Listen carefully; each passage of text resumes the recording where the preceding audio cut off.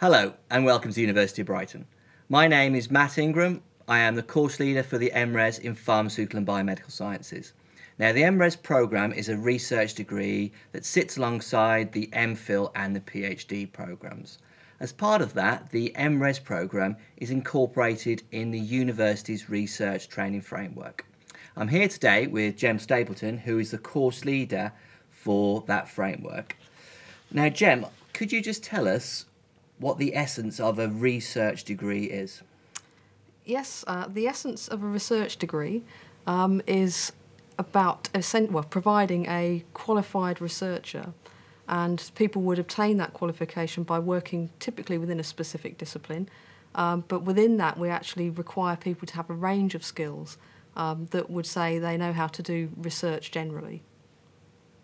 Okay, as part of that, as part of the MRes programme in particular, there is a core module that is the overview of research methodologies. Now, the one thing I'm very impressed with that module is we get students from all sorts of discipline working together and interacting together. So from mathematics, your own discipline, from the science discipline, from the arts and humanities. Could you really tell me what the essence is of that overview of research methodology module is? Yes, with that module we're aiming to provide students with a very broad range of generic skills, and because that's one of the advantages of working with lots of different students from different disciplines, because you can draw on a range of different perspectives that can inform your own research.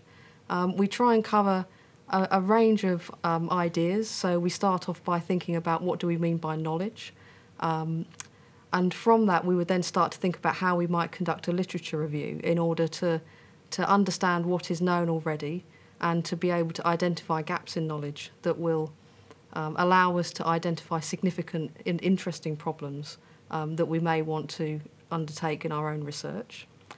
Once we've identified open questions and gaps in the knowledge, we would then be in a position where we can start to phrase and identify exactly which questions we do want to answer.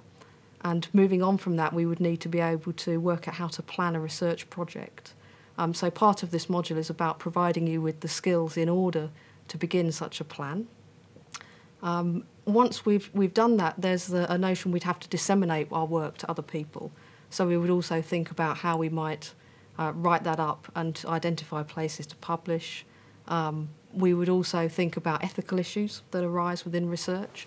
Those ethical issues can, in some areas, be very involved and complex, whereas in others there may be very few ethical considerations at all. But regardless of that, I think every researcher needs to be aware of what kinds of ethical issues could arise, because that may only be to be able to justify that they haven't got any or very few within their own subject area, particularly on their own project. So the course would cover ethical considerations as well. We would also look at what do we mean by intellectual property and what people's rights are, and how you would go about protecting your own intellectual property. And I think that probably just about covers the content of the module. Okay, thank you for that. So along with that, the students, when they get their research question, they will have to come up with a research plan. And as part of your role is to look at those research plans. So what is the reason why we make students make plans when they're doing their research? I think for me there are two key reasons. The first is we want to make sure that we can support students in their projects, and that the plan they have produced will get them to their qualification within the appropriate time.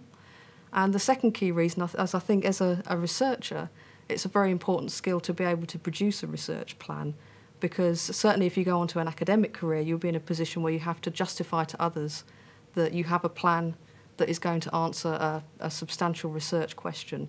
So although it's part of a process that our students go through in order to get their degree, there's actually a much bigger reason for getting people to produce these plans.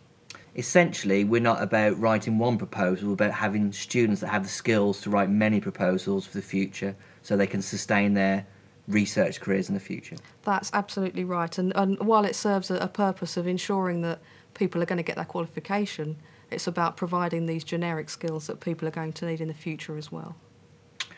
Okay, now slightly tricky question for you. In the UK we've got lots of different degrees, and we can essentially divide postgraduate degrees into taught degrees and research degrees. In your opinion, what is the difference between the two? In my opinion, with a research degree, there would be much more emphasis on the independence of the student driving forward the direction they're going in, particularly with research projects. It would be their own interests that would determine that, along with the supervisory experience we have available. With a taught degree, there's much more emphasis on us in telling students about what they need to learn about and directing that in a much more hands-on manner. So with a research degree, we would be looking to make sure people have the right skill set that they can actually conduct their studies in an independent way. Okay. So all the research degrees we do here, students have to produce a thesis. Okay, so with that, we're getting students to put all their either experimental work or their data collection in a format that's then communicated. And at the moment, we're doing it in a written form. It's in a thesis. At the end of the thesis, the students have to undergo a viva. So from your point of view, what is the important aspects of doing that viva? I think it's about convincing your examiners that you have a very solid understanding of related work, would be the first thing, but primarily that you have a very solid understanding of your own research project and that you can justify its significance to your examiners. There will also be an aspect that they'd want to be sure that it's your own work. That's probably about all. Okay. Okay, Gem, well, thank you for that. That's really good just to give us an overview of life as a research student at the University of Brighton. If you do have any other questions or you're interested in our research degrees or our taught degrees, then we would be happy to hear from you. Thank you for your time.